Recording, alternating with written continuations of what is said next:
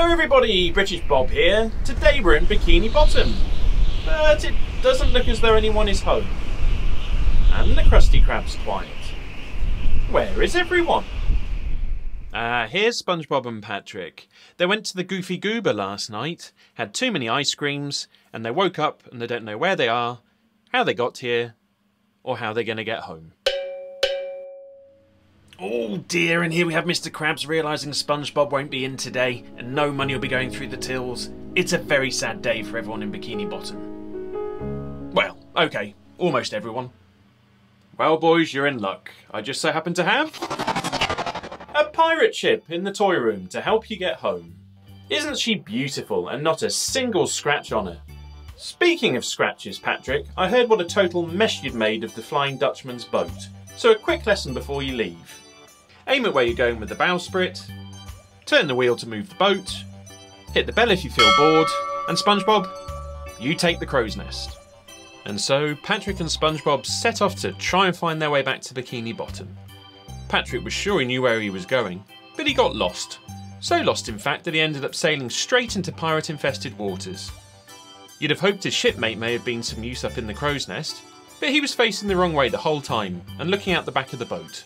So here we find our heroes nestled between the Jolly Roger and Bucky. Ahoy Jay, good to see you again. Any chance you could provide some covering fire at the Jolly Roger to enable our safe passage? Arr! Great! Fire your water cannons when ready, Captain.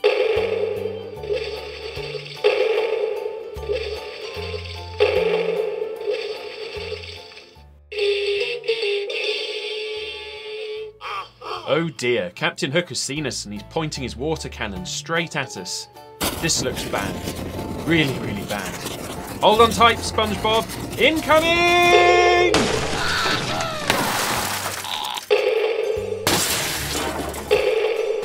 Quick, Patrick. Go, go, go!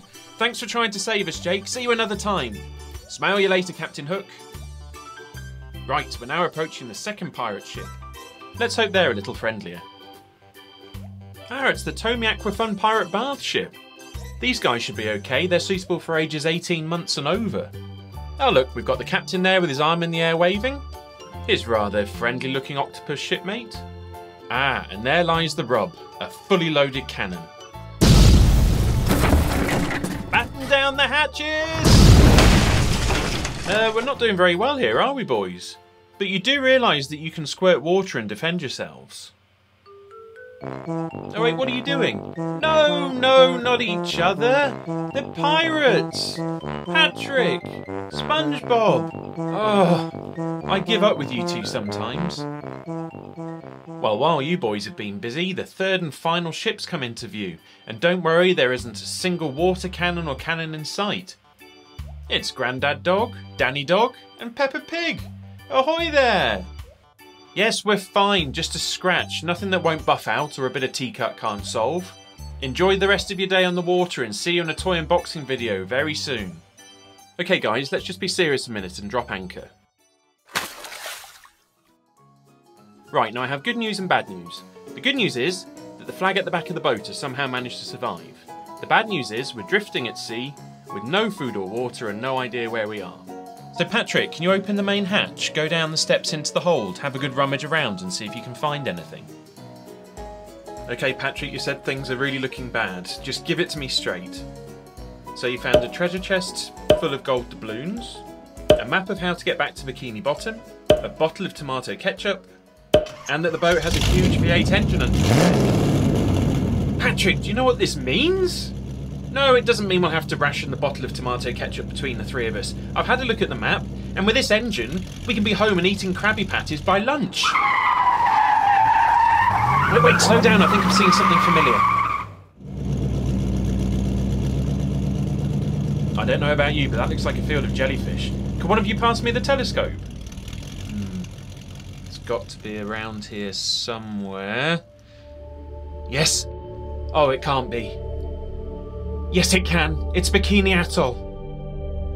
Hug it out, boys. You deserve it.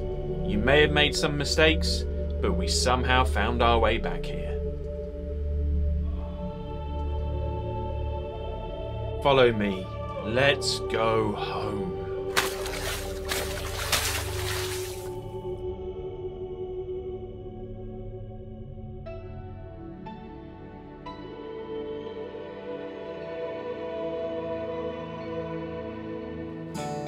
And so our heroes made it back to the Krusty Krab in one piece. SpongeBob was happy. He was back in the kitchen doing what he loves. Frying Krabby Patties for the people of Bikini Bottom. And being the most grossly underpaid employee of the century. As for Patrick, he was happy. Especially his tummy.